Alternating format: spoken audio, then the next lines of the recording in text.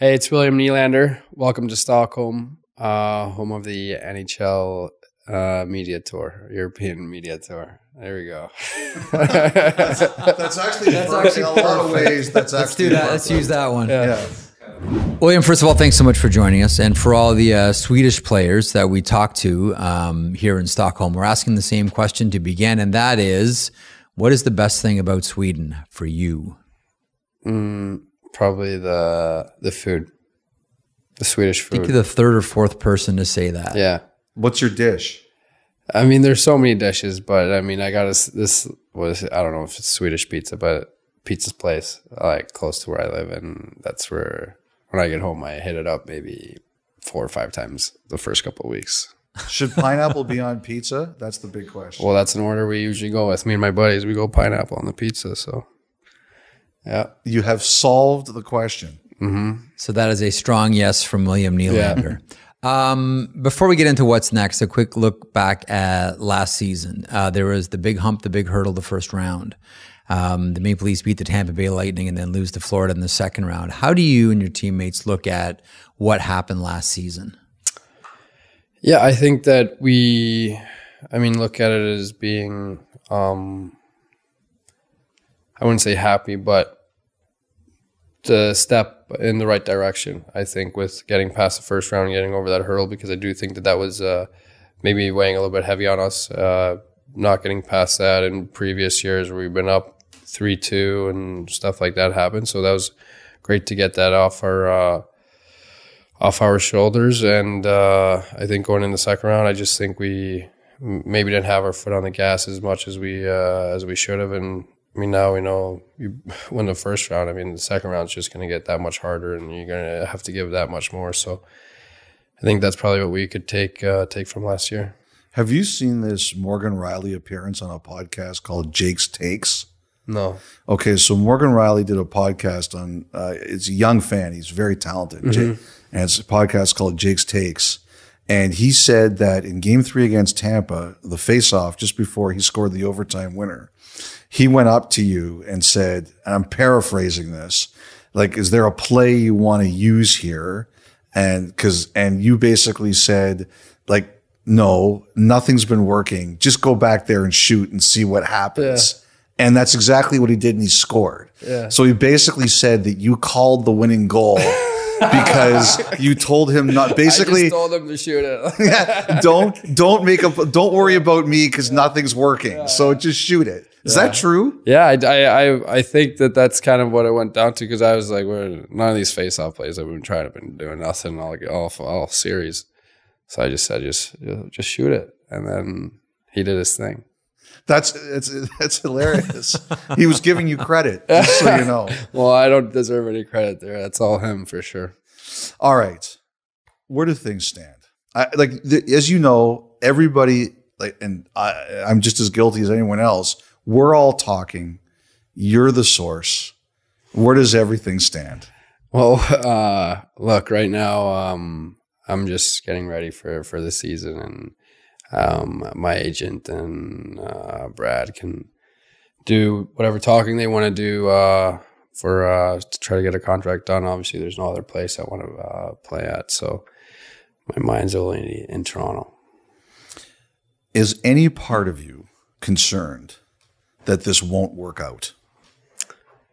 That's for a later day in after the next season. So I'm not worried about that right now. Like, this is where I want to be at, and I'm just focusing right now and getting ready to have the best year of my career and helping the team to reach our goal that we all want to achieve. So that's for another day for me to focus on, because I still have one more year left, and that's the place I want to be at. So there's lots of time to get something done. And I'll ask one more. Was there any point at all this summer where you thought you were going to be traded? Not really. I didn't think so. I wasn't too worried. Yeah, not too worried about it. Does anything worry you? You're the most calm, chill person I think I've ever seen play in Toronto. I don't know. My dogs maybe worry me. But No, like I said, I still have one more year, and I know how much I love it there. And I mean, it would take a lot for me to want to leave Toronto. Like that's a place I want to be at, and that's where my mind's at for the coming year and for the future. I'm not thinking about being anywhere else. So, and the contract stuff, that's not for me to figure out. That's between Brad and my agent, and when and hopefully they get that done soon, it'll be good. What is it about Toronto then? Like, what is it about the city, the team, the organization, all of it that does it for you? So you'll say, like, look, this is where I want to play. Well, like, you got the organization. They take care of you better than any other team in the league, and with the staff, the trainers and the equipment staff and all the people around, they just make sure that you're given the best stuff to succeed and have success. And then you got the fans that are incredible. And then the city, I mean, just basically this is where I've spent the most time in my life. Mm-hmm. So this is home for me. So, I mean, with just my daily life in Toronto, I mean, that's just, consider it home. I do want to ask you one more. And you know, again, this is your opportunity to clear anything. There's been, like I've said, like I've heard that you don't want to take a discount if other players aren't going to take a discount. There's been reports that you're asking for a minimum of $10 million. Do you want to address any of this? The contract stuff is that's just for Brad and my agent to dig into. I mean, both sides, I think, know where each other are at, and right now we'll just see what happens. I mean, I still have one more year left, so I don't really understand what the big rush is either to get a deal done. I mean, got one more year left. We have a great team, and we go from there. How do you and your teammates talk about this team right now? Yeah, I think everybody's excited. I mean, we had a great off season, signed some big players coming in, and obviously we lost some really good players too that were close friends as well of a lot of guys. So that was tough, but I think that we're all excited in knowing what we've done last year. Job's 1/4 of the way to finish, but we're building towards that end goal. You know, from our perch, we talk a lot about windows and how long the window is open for certain teams and when it closes. Do players talk the same way? Like, do you guys talk about, like, okay, we have X amount of years to do this together? Well, I mean, for the most part in Toronto, I mean, we're still pretty young, I would think, as a group of guys. So, I mean, you look at other teams around the league, how long they've battled with their core group of guys to win a cup. So, think of Washington. Yeah, I don't think that there's a big rush in that aspect. I think that, I mean, it's going to take time too. It's not the easiest thing to go out there and just win a cup. Like, it takes time and a lot of stuff to learn, I think. And I mean, we're also young, so now getting a little older, but and that's one of the things I wanted to ask you is, like, when Marner got married this summer and a lot of you guys were there. Like, you guys are still pretty young, but if you think about it, you've been together 5, 6, 7 years now. Mm-hmm. And I just want, when you look at some of the guys you started with, how have you seen everybody change in the last few years? Well, I mean, I think that, like, everybody gets older, maybe a little bit more mature, but everybody's still, like, they're still them, like, from when you first met them to now, they're still the same way. Like, nobody has made, like, a huge 180 or whatever. So, I mean, everybody's still their young selves, just maybe a little bit more mature, probably. I wanted to ask you about Rasmus Sandin, and he was here a little while ago, and we asked him about the day he got traded, and we asked him about the conversation you had. And he said, you know, first of all, the two of you said it's weird not to talk to each other or see each other every day. Mm-hmm. He said that you told him the cameras are on you, don't lose your composure. But he actually said that he almost got emotional remembering the conversation, being asked about it. Because in that moment where he was going through a whirlwind, you made sure you were there for him. Yeah, look, like, that practice was kind of crazy, seeing I mean, lived with me for quite some time in Toronto and stuff like that. And I mean, working out and skating in the summers together and stuff. So, I mean, we become really close friends. So, seeing him skate off the ice there was, he just knew what was going on. So, I mean, as soon as practice was over, I went straight over to the locker room and made sure he was doing okay. And obviously it's tough to see a friend like that go, but, that's just the business side of it. Anything in particular you've worked on this summer?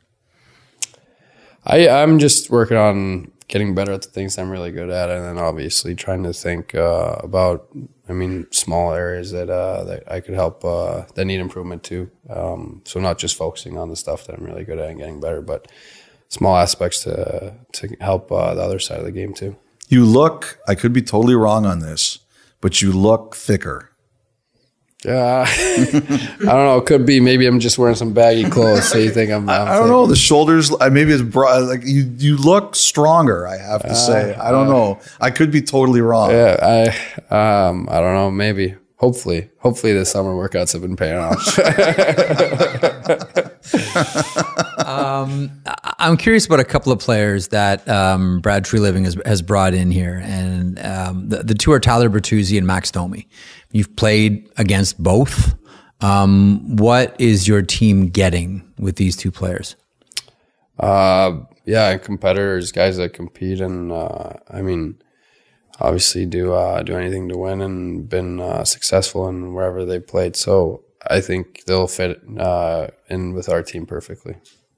Is that, at the end of the season, would that have been one area where you're having a conversation with someone from your team and you'd circle like, okay, we need players like Tyler Bertuzzi, Max Domi, these types of players? Yeah, look, after the season, everything was also such a whirlwind. So, with everything going on and you didn't know what was going on with the staff or anything. So, you weren't really thinking about who we should acquire, really. Plus you're upset about the loss at the end of the day. So, I think it was a great off season for us, and we also had another Swede, Klingberg, so that'll be fun for the Swede group. Some of the guys were skating with him. They said he looks really good. Yeah. He's a tremendous player, and I think he'll have a great year this year. What is the best thing about being a Toronto Maple Leaf? I think it's honestly the fan base. You could go anywhere and you got fans in the stands. I think that's the coolest thing about it. I've been on vacation. Here in Europe, there are people walking around with Toronto stuff on, and you're like, that's insane. Does anyone ever come up to you or say anything? I was at Five Guys in Barcelona, just standing there waiting for the burger, and just some guy comes up to me. It's like, hey, huge fan. Me and my wife are here. We're just so it's pretty crazy. Take a picture? Yeah. Oh, yeah. Okay.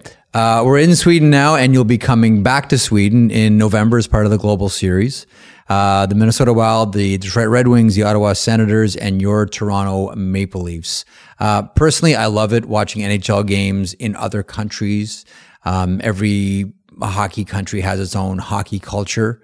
What's that going to mean to you to play NHL games in Sweden? No, I think it'll be a lot of fun. Bringing NHL hockey here, I think it's good for growing the game too. Kids around the city could come and watch an NHL game. Usually games are on at 1 a.m., 2 a.m., 3 a.m. here, so they don't really watch any. So I think that'll be great. And obviously family and everybody that's in town would be fun, but it'll be expensive. But it'll be fun for them to see some hockey too. Do you know that that's what every Swedish player has said so far, is that I'm either going to be playing that game for free or I'm going to be playing it at a loss? Probably a loss. I got so much family. Both my sides my mom and dad's side are huge. So we'll see.